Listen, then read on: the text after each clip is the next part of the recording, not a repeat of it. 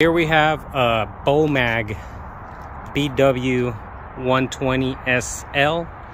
This is I believe it's a 3 to 5 ton roller, double drum obviously, and it's a 2017, but I think they should all be similar. I had an issue with a roller where I needed to take the seat off, and what was happening was that if I pushed in the lever and you know, went either forward or backwards, you know, it was the emergency brake was catching on, so I couldn't roll really slow. I had to push the lever all the way in and then go either forward or backward, and that really got my hand tired. So I figured out what the issue was. Under the seat, right in there, there's a mechanism that moves back and forth when you move the lever, and there is also a sensor, and that was the issue. Now, removing the seat, there's no videos right now online on how to either remove the seat or mess with that little sensor there. So I'm going to show you guys how to do it real quick. See if I can set this down here. Actually, I'll explain it first. So I'm going to move this seat forward so you guys can see. Here we go. There you go. So the very first step is this little screw here. There's a little metal hold down piece. You got to move this, take off the screw, and then slide this metal piece to the right, and that'll give you access to removing the entire seat. I'll show you how that's done. Let's see here. Let's do that. Okay.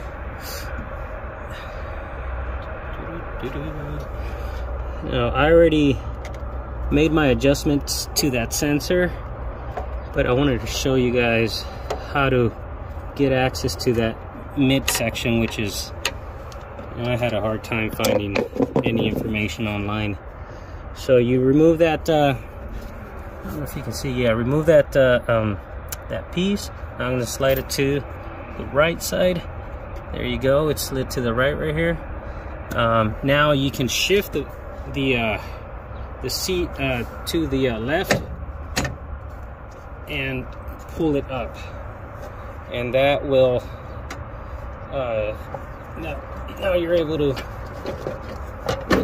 climb on top of here. Now you're able to slide the seat up.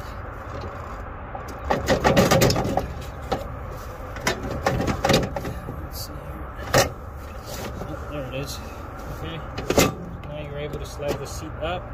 Make sure you don't tug on this cable. This is your sensor for the seat. It makes sure somebody's sitting there when you're rolling. I don't like those sensors, but it's for safety reasons. So now you can take this seat. I don't know if you guys can see still. Yeah, you guys can see still. So this this back piece, it comes off very easily. It's got a couple of plastic pieces that hold it down. Let's see here. There it is. There it is. Okay, so you put this away somewhere. Now you take this piece and place this on top of the steering wheel here. You should have enough wire. On mine, I had a couple zip ties that I had to you know, get rid of so that this cable doesn't stretch. So now you have the bottom piece that holds the seat in. Now what you do is let's see here. You put this seat here. There you go. So I'm just resting the seat on the chair there, or on the panel there. So now you take your seat, you're gonna pull the lever, and you're gonna pull it all the way forward, and it's gonna slide right off the rails here.